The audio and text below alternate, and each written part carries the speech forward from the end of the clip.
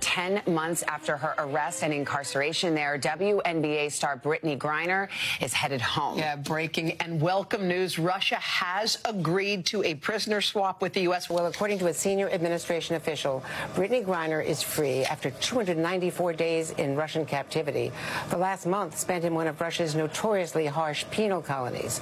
She was traded for Russian arms dealer Viktor Bout, who Vladimir Putin has been trying to get back, and who had served 11 years of a 25-year sentence in the U.S.